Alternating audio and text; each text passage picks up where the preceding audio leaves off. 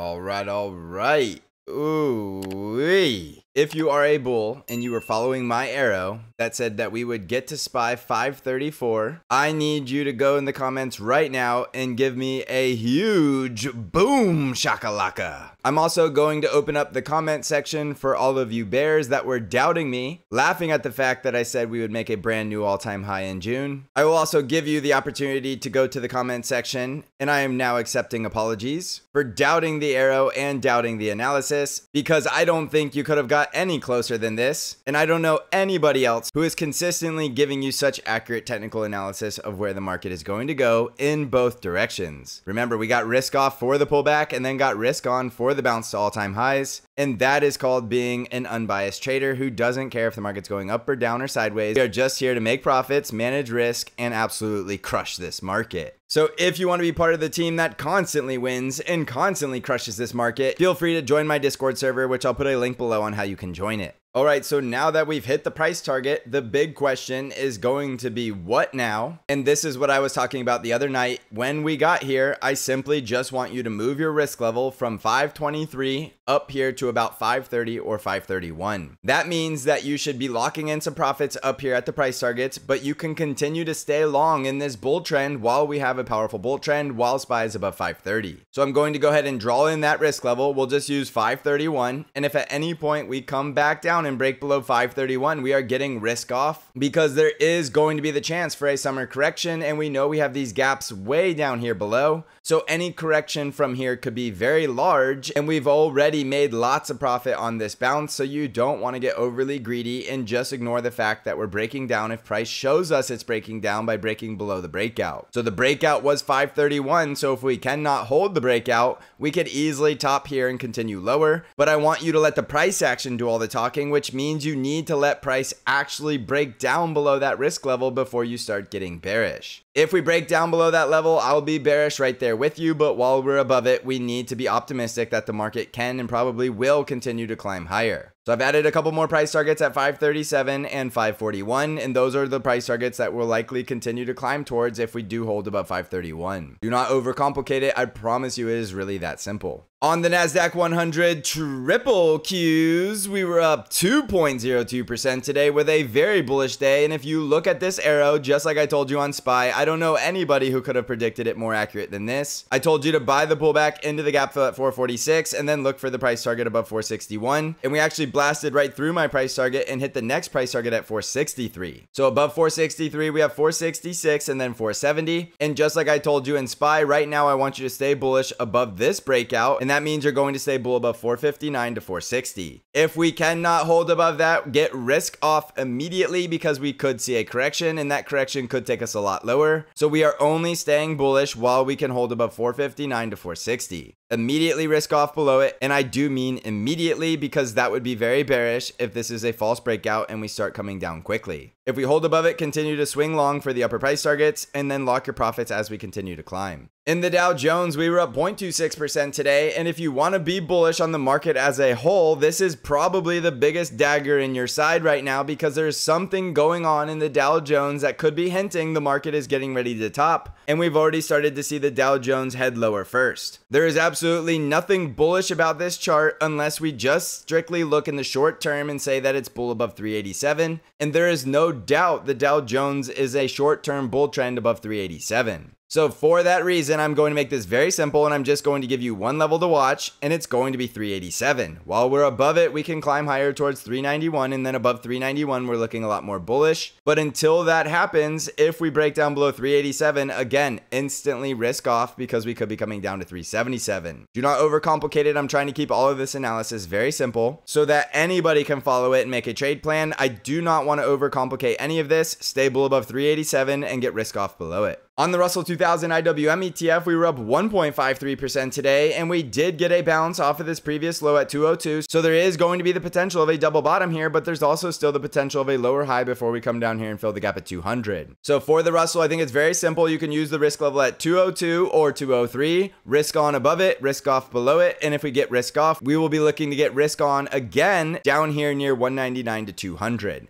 So we have very clear risk levels. All you need is a trade plan and to follow the price action. On the ARKK ETF, we were up 2.13% today, and we did bounce up towards this resistance at 44, but I will remind you we are in a bear trend below 45, so there's nothing to get excited about. It is very possible this is just another lower high before we continue for the next lower low, which would be down here at 41 and 40, so continue to stay risk off below 45. On the VIX, we were down over 4% today, and the VIX is following my arrow very accurately. And again, I don't know anybody else who is consistently doing this, but the VIX is crushing right on schedule as we broke out to the new all-time high price targets. So as the VIX continues to crush, remember that is a bullish indication that fear is leaving the market. However, we do have our very clear risk-off levels, and if we hit those risk-off levels, expect to see the VIX spiking as well. On Bitcoin, we are currently trading above 71,000 with another higher high breakout, and we do have the bull trend, and I still think there's a very good chance we're going to 75,000.